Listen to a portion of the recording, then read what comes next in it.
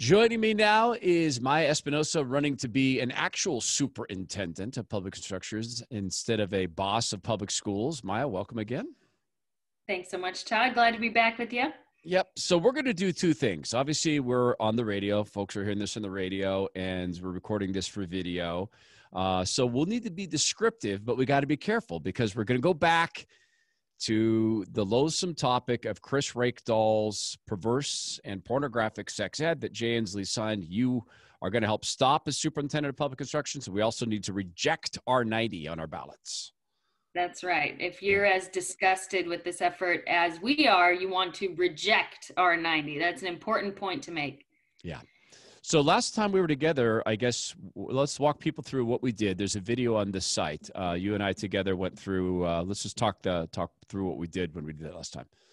Yeah, last time we took a look at some of the actual curriculum material and went through some of the things that are supposed to be age appropriate and demonstrated where we did not think these were age appropriate. So That's a real good video. I would encourage people to go back and watch. I mean, It's just good for people to know what exactly we're talking about. We're not being alarmist. We are taking actual material from the curriculum and just pointing it out and asking folks, do you find this age appropriate? Right. And we talked about teaching kids in 7th grade that if you're not ready to have intercourse, it's important to get into a bath naked with one another. I'm watching you respond. And every time we talk about this, you and I both discussed it. We talked about boy, I didn't remember the other topics. Remember the 12th grade senior project was how young, can you like a competition to sleep with the youngest possible student. This was a fictitious scenario that kids had to work through. Yeah. And all of the focus on confusing kids about what sex they are, what gender they are, a person with 3 holes, and most girls have. And so we went through that. That was the actual curricula. We showed the text from that, flash in 3 hours.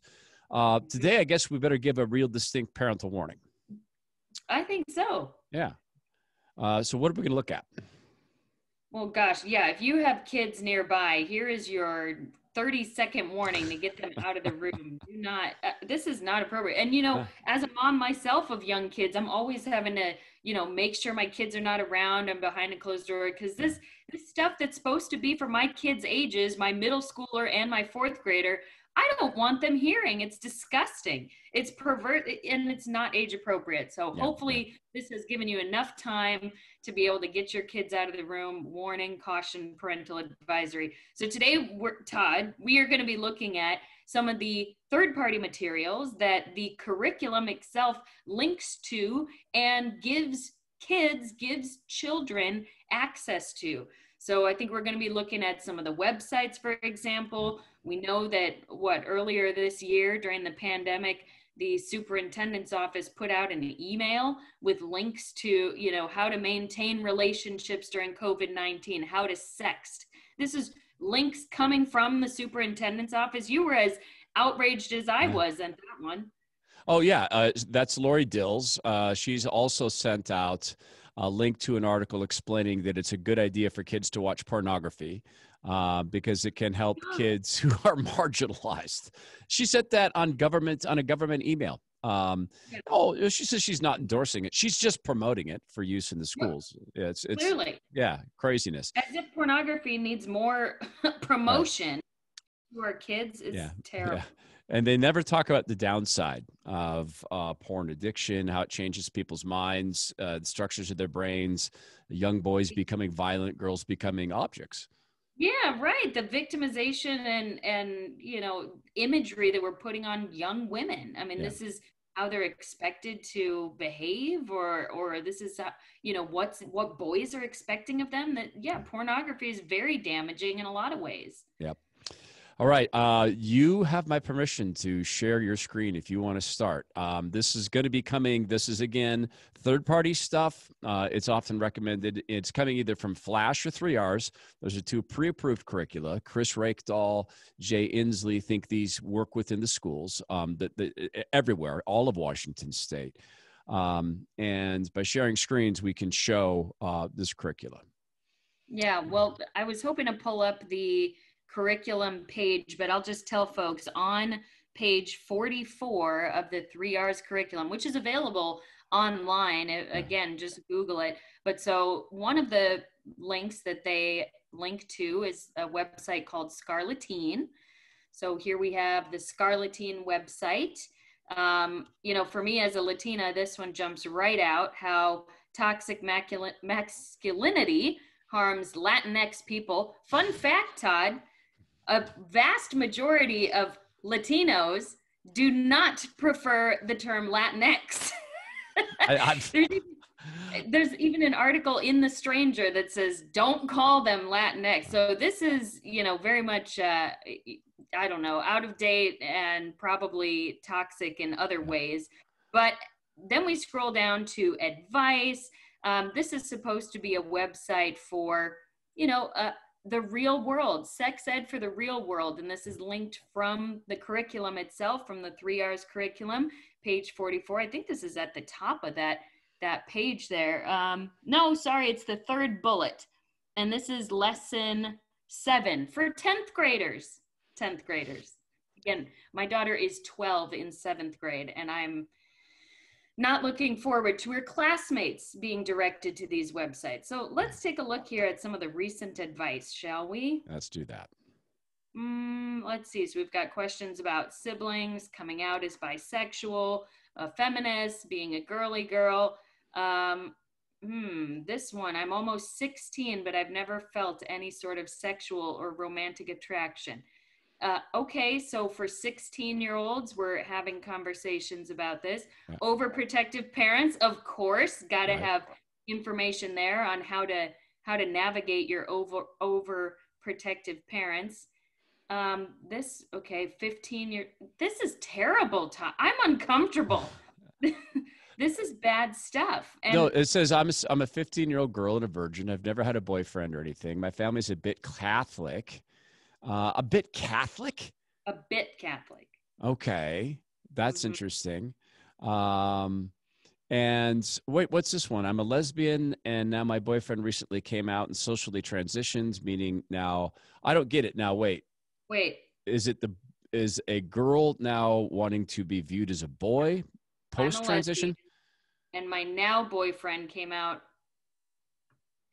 And well, okay, I'm confused, but this is for 16-year-olds. So I think, maybe it was another girl that now he's my boyfriend. Okay, right.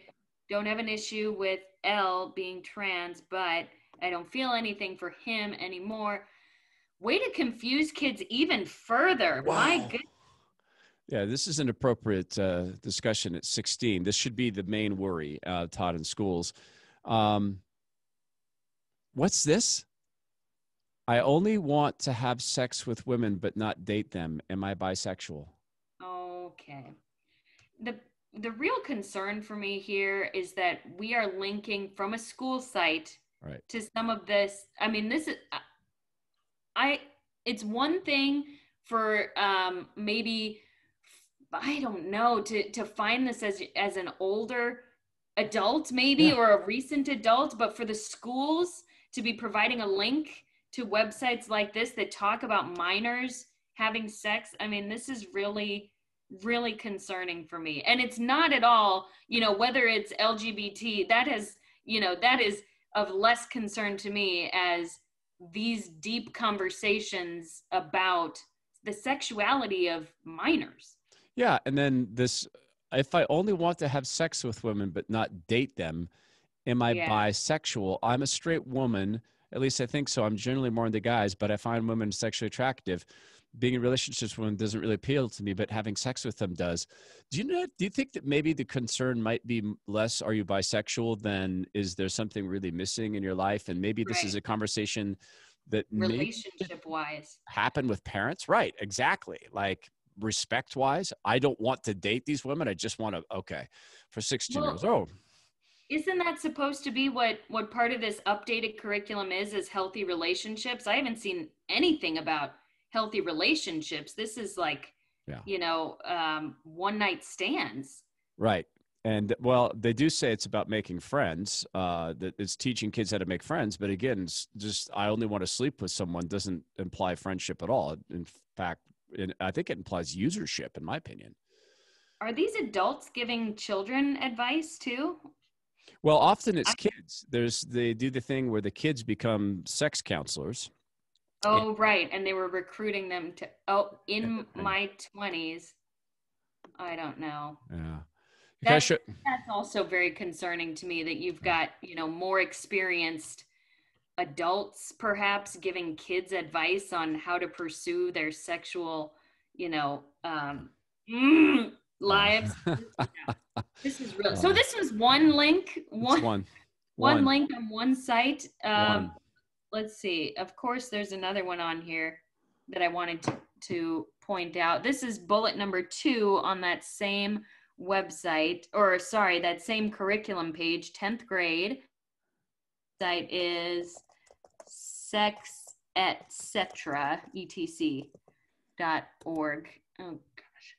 And it says in this lesson, Todd, it says that they're going to be getting internet enabled devices or allow your smartphone use and invite students to the following sexual health websites. Yep, and there's a lot of instances in the curricula where it says to the teacher's guide, make sure that the IT staff has allowed this website or this YouTube video, because it's otherwise blocked for kids' safety. So you actually have to Right. lift the porn filters for some of Right. the stuff. It's incredible. Yeah.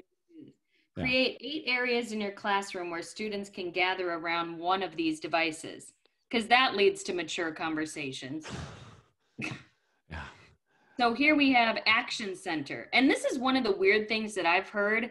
And I forget which one of these curriculum we're talking about, but it was saying that they are trying to promote social change through sex ed. Yeah. There's a group called SEEKUS, and it's my understanding that Chris Rakedal has signed our state on. I believe we were one of the first, if not the first. It's my understanding he signed our state on, and that they view sex ed as a tool for social change, which would mean if the sex ed is the tool, then the kids are the machinery of social change. Yeah. Right. And here we have Action Center. Know your rights, make a difference, communication tool. Your say, okay. And then sex ed. Oh, this should be good. Sex terms. Yeah. Should we do it? Sure.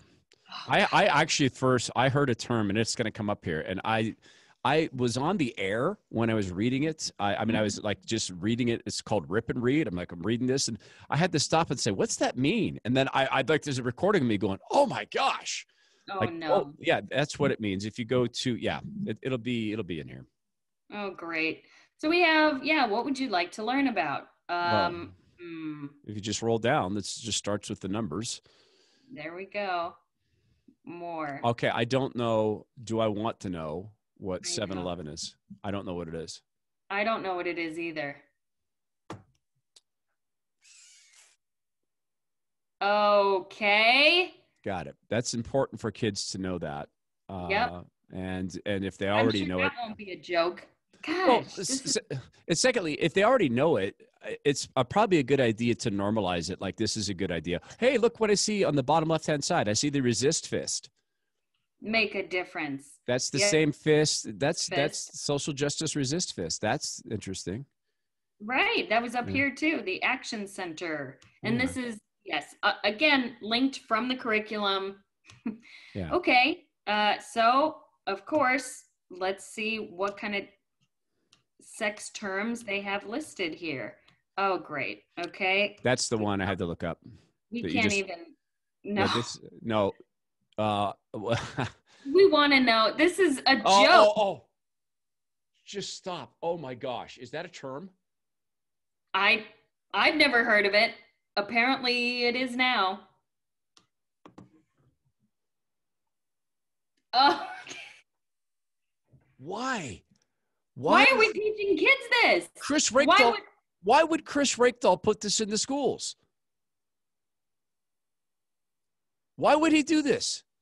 I'm at a loss for words. Yeah. And we are grown adults here. This is this is outrageous that we would be sending 10th graders Yeah. to these websites for their educational purposes. Right. Let's see what this terrible, a derogatory term for girls that frequently perform, why? Oral sex on male. So now we have derogatory terms we're teaching children. Good. Let's Again, teach. another one I've never heard of. So clearly, oh gosh, this is really, TMI doesn't go far enough. Whoa! What did you see? No, I tell you that I'll say it. Getting wet. That reminds me of, no, getting wet reminds me of the girls who suffered through this garbage in their classrooms. Right, where And their teacher was. the male teacher was teaching a mixed sex class on how boys can use their fingers to get girls excited. And then one of the girls started to say that phrase. And I said, no, you don't have to get detailed. I get it. And well, Yeah. I mean, they were so brave they went to testify in Olympia about what this has done to their schools. Okay. So I think we know what that means. And That's awful. fear-based sexuality program. Fear-based sexuality. Oh, great. These are educational programs that are usually part of abstinence only until marriage efforts that use scare tactics to try to keep teens from having sex. These programs discuss only the negative, dangerous parts of sex, shame young people who have found some type of sex, and exaggerate the risks of sexual activities to make sex seem more frightening. Fear-based sexuality programs. So understand this, parents. This is a third-party resource from the curricula that Chris Rakedahl spent 2 years obsessing to put into the schools. While the math died and school performance died, there was no distance learning plan at all. He walked the halls of the legislature. He lobbied for this. Planned Parenthood has called this their bill. This is a third-party resource from the curricula. This is recommended to kids. These are the sort of websites they're sent to.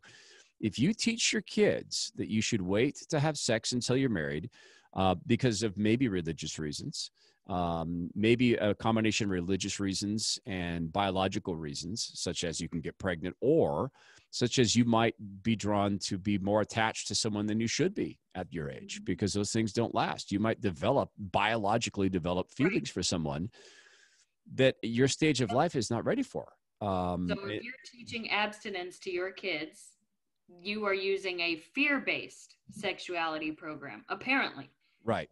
Related terms, comprehensive sex, give me a break. Abstinence only education, abstinence-based or abstinence plus sexual, okay. So, and remember that comprehensive sex education is pleasure-focused.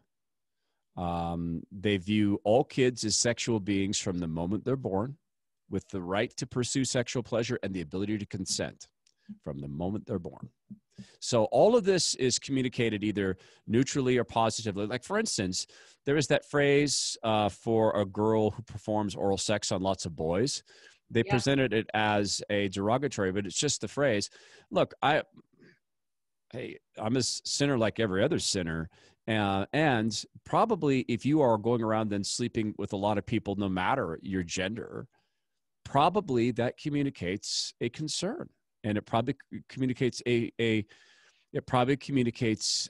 psychological concern and a mental health concern if this is going on a lot at that age. We know it leads to more alcohol use, drug use, truancy, prison. Shouldn't there be some concern, like if you're doing this a lot, shouldn't there be like, hey, maybe it's not a good idea to do this with a whole bunch of different people? Right. That's what's missing here. I mean, no parent would disagree, that we should be teaching healthy relationship habits. And, we certainly should be doing that job as parents. But if schools wanted to do that as part of a sex ed curriculum, which focused on the basic tenets of reproductive health and healthy relationships, you would not have the outrage that you see from parents right now. It's those like us that once you dive into the actual material, we get accused all the time of taking some third party thing that is unrelated. No, it is related to the curriculum. It is related to this bill. And this is why the referendum's on the ballot. It doesn't matter how many links in the chain or how many steps it takes for us to find this information. For your student, for your son or daughter sitting in class, they're now being directed in the class to pull up a laptop and pull up these sites and these terms in class. I mean, how ridiculous. Yeah. This is why opt-out does not go far enough. Well, if and you're the second, one kid, right, that's pulled out of here, the rest of the class is learning this, and the conversation will not stop there. We know that. Right. And also, of course, Lori Dills has said that sex ed should be woven through all topics. Right. That's what she would like to see. Yeah. Mm-hmm. Yeah. How do you opt out of that? And what position does that put teachers in for them to have to make sure the kids are opted out of wherever it's woven into different curriculum? Yep. So this is one of, let's see, this is 8 or so sites here that this links to on this page of the 3 R's curriculum. Again, this is the 7th or 10th grade lesson plan, lesson number 7. And it requires these computers with access and the pop-up or the porn blockers down so that kids can access this in class. Yeah. So this is what's going to be normalized and enculturated. And there's a reason why the bill was written the way it was, which is that it doesn't mention curricula like this. It uses this phrase comprehensive sex education, which is actually a brand name.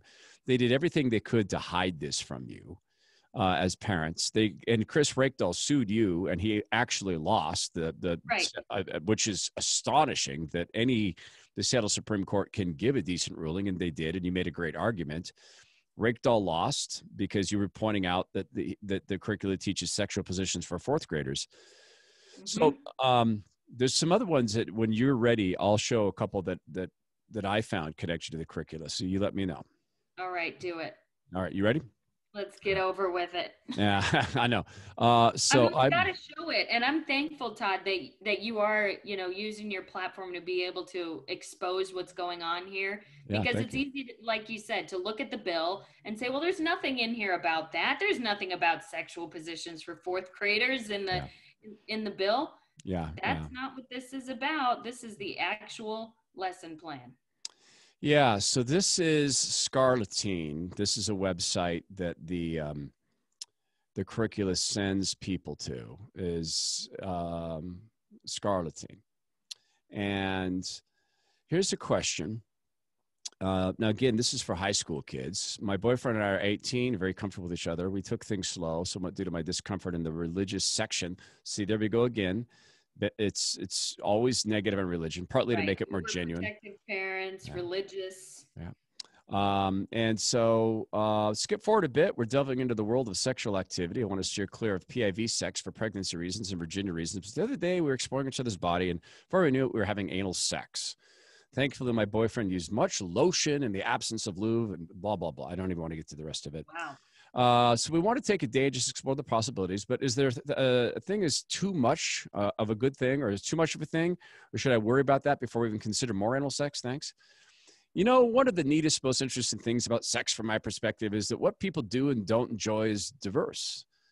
Okay. So again, 18 adults, and this is to be taught to kids in high school. Yeah, and oral sex becomes a more common, popular sex activity. More people talked about it, and they did it in their sexual lives, so the stigma decreased. I highly suspect the same thing will happen with anal sex in time, particularly if we get less homophobic as a culture. And so now they're applying this to just gay culture in their own, curricula. But this is certainly things that I think most parents do not want their kids reading. Right. And being taught. The specifics of how to have anal sex. Are you kidding? Right. 3 things on getting to the bottom of things. I didn't want to click on the link. This is a note that you can use. And by the way, they really are excited to have you share this on social media. You can use an electric toothbrush as a sex toy. Wow. Here you go, kids. Yep. Did you leave school today? Electric, your hands, back massager. And so savvy about ways to DIY doesn't imply that masturbation is to be ashamed of. Again, it's a parental conversation. And I'm not in the business of shaming people for sexuality. I'm in the business of saying, why is, do you know there's such a thing as a masturbation sleeve? What is that? What is it? Sleeves are cylindrical too. Okay. I don't want to Oh read that with you. no. But you can use a toilet paper roll Wow. with latex gloves, vibrators in disguise. The toothbrush is moving. What are we accomplishing with this? Electric What? razor. I know. Oh my gosh. Well, what we're accomplishing, I think, is normal. What we're really accomplishing is showing that scarletine are the cool parents, because it all so often goes back to my parents are religious, so they Oh don't want yeah. us to have sex. So remember, sex ed as a social change tool for social change. That's one.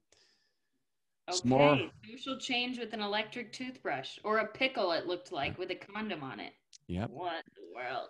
This is some words about having safe words in case you decide to have rough sex. For kids. Linking to. Now, this is the problem with providing a link. This is much worse than that third party book. This is a link with dynamic content, with external links. I mean, this is really irresponsible to be putting in the hands of children, to be directing them during class. And this has so far escaped safe sex, healthy relationships, STD prevention. That's what I'm wondering. What are they trying to accomplish? But we know what it is: social change So through sexuality education. separate the parents from the children. Show the children that the parents don't want you to have, well, for instance, your parents don't want you to make your own sex harness in which you assert a sex toy. But mom, I learned it in school. Right. Spanking, if you want to spank someone, because hitting is a good idea to teach someone violent Yeah. sex, hairbrush, kitchen implements, flip-flops, Well, floggers. So what you're teaching kids is to be very sex focused. Sex is about pleasure, chasing right. orgasms. It's not about intimacy. It's not about establishing a special relationship with a special person. I mean, look, if adults want to hit each other with, you know, hairbrushes and such, Right. but I don't know, maybe it's me, maybe I'm just old and I think of that as a bit of a pathology, but with adults, it's one thing. With children, it's far another. This is one. I feel bad for being straight. Hmm. I have a weird identity problem. Nobody seems that nobody I know seems to share. I have lots of LGBT friends. Seems like lately it's a bad thing to be straight. I identify as mostly hetero, at least for now. But my friend group almost looks down on straight relationships. The way many have bigoted views of LGBT people, Q people, I feel sometimes embarrassed about my orientation. I have no idea what to do. I don't think that the fact that I'm straight detracts from how weird and wrong all this is. Perhaps I require this from perspective. So again, I don't think it's a surprise that kids would feel bad about being straight when you look through curricula that is, showing all sorts of exploration, not just in terms of orientation, but playing with hairbrushes and toothbrushes and group sex and sexting. And so there's that. Then this is we've been to this site, but I found one. Oh yeah, this is this one. I'm 13 years old and I really want to have sex. Is that normal for a 13-year-old who wants to have sex? It's normal for people to start thinking about having sex when they reach their teens. Even though you feel turned on, you may want to have sex. It doesn't mean you're ready to have sex. There are a lot of good things and bad things that can result from sex. Sex is just one of many ways to share intimacy. If someone isn't ready for sex, they might feel regret later, realize they didn't. Okay, well, at least they're pointing that out. Some here we go. Some teams find masturbation can help, can sometimes result in an orgasm. Sometimes it doesn't.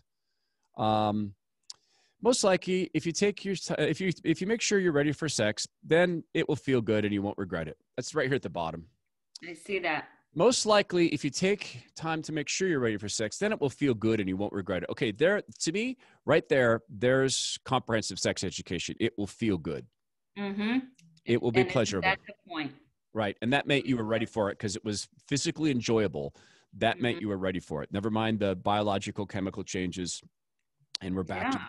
back to the resist fist. Potential pregnancy consequences. Right.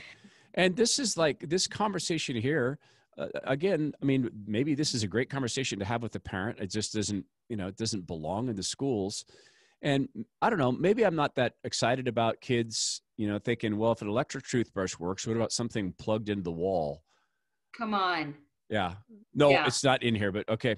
So there's what you're seeing here is what have you've done interviews with reporters, Mm-hmm. and I'm sure some of them have been very fair to you. Do any of them seem to know that this stuff exists? Did they seem the least bit curious that this exists? Because I know you did a radio interview with some people who, when you left, they made fun of you, saying that you're making it all up. So Yeah. No, and I'm used to that. And because they think, well, you overprotective, religious, conservative parents, you can just opt out your kids. Doesn't that solve the problem?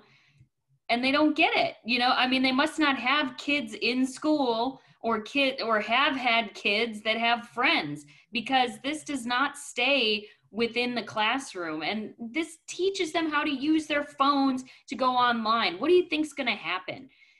So this is why I think this is part of the reason why people are pulling their kids out of public school. I know I hear that from parents. They're dodging this altogether. But yeah, I mean, it's pretty, people, especially people that have interviewed me, they want to say that we're just making a big deal out of nothing and we're taking one thing. And I'm glad, for this opportunity to be able to walk through the countless examples of where, no, I don't find this age appropriate. And moreover, this is so beyond, again, sexual health, healthy relationships, the basic tenets of reproduction, or STD prevention. These things are so far beyond that. And yeah, most people will not take the time. People that are interviewing, want to paint me as overly protective and conservative, just like some of these articles are saying. Overly protective parents. Yeah. Yeah. I wanted to look here while we're talking, and now I can't see you there. You're still there, right?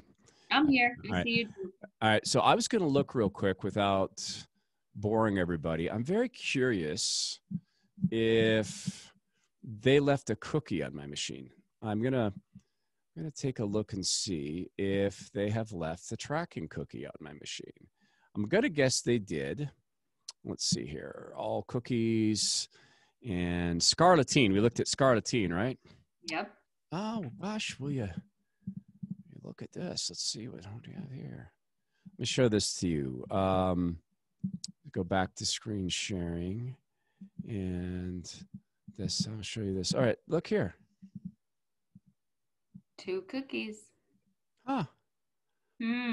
So that's interesting. So what that would mean is these cookies can be used to retarget ads.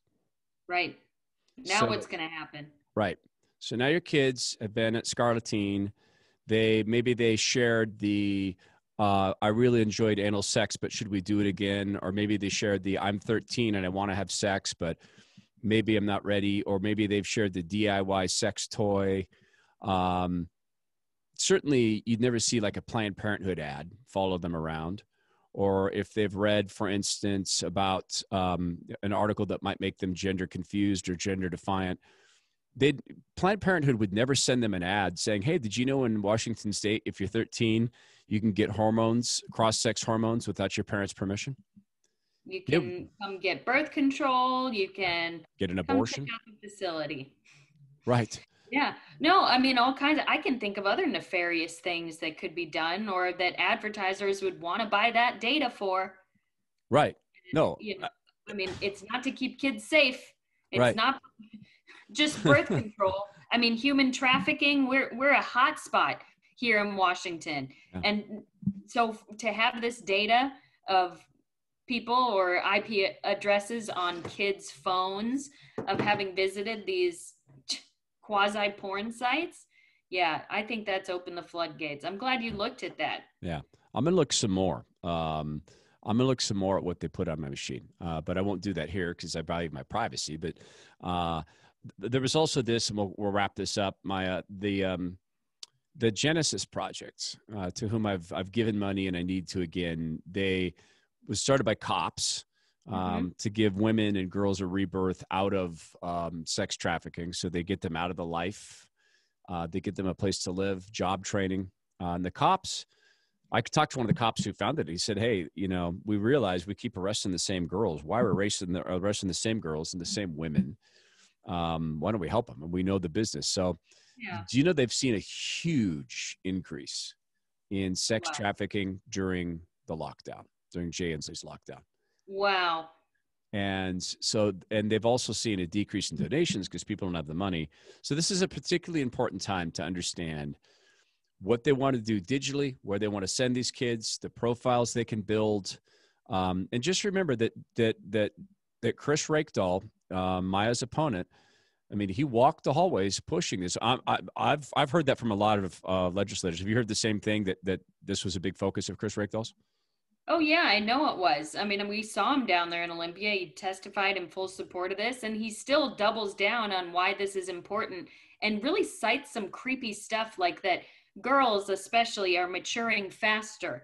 I mean, this is just weird stuff that he keeps talking about as oh, yeah, multiple times. And I always get the heebie jeebies when he talks about that. He says that.